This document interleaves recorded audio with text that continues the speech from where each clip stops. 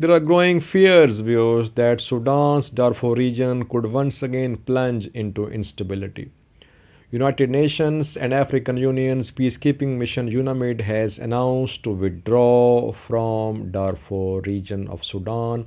Yesterday was the last day of UNAMID, and within the next 5 months, UNAMID will withdraw its staff from Darfur region. UNAMID has around 8,000 civilian and uniformed staff in Darfur region. This staff was ensuring security and stability in the region. Now UNAMID is withdrawing, as since last week when this announcement came, people have been protesting in Darfur, especially in South Darfur. Viewers, they do not want UN peacekeepers to leave this area. There are growing fears that once again there could be a resumption of ethnic violence.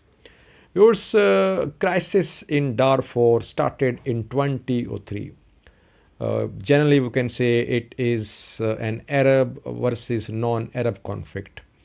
JEM and SLM, two groups, launched war against Sudan's government.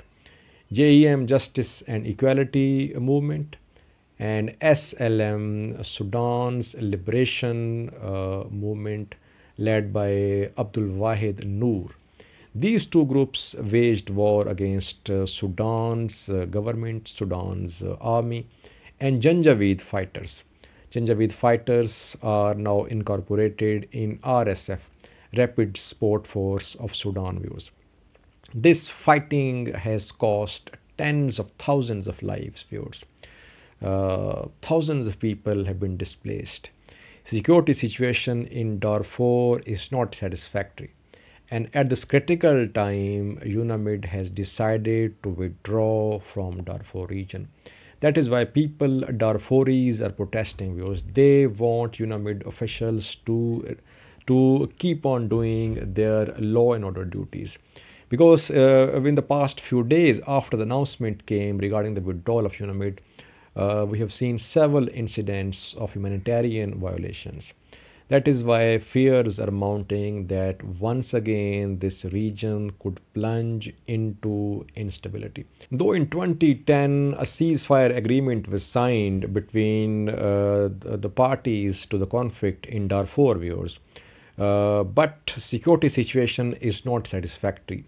JEM, Justice and Equality Movement, has become part of Sudan's Transitional Council. But SLM, Sudan's Liberation Movement, led by Abdul Wahid Noor, is not part of Sudan's government, and it has very strong presence in Darfur region of Sudan. Secondly, viewers, after the withdrawal of UNAMID, now Sudanese forces will be deployed here. SLM and JEM have been fighting against Sudanese forces. Sudanese forces have been accused of genocide and war crimes in Darfur in the past. Now Sudanese forces are being deployed here. They'll be deployed here. And SRF could also be deployed here. RSF could also be deployed here.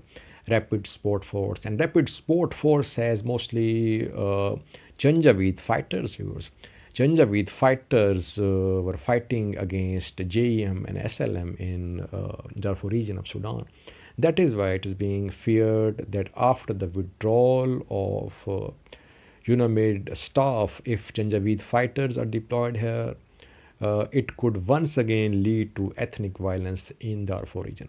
Let's see what happens. Thank you for watching.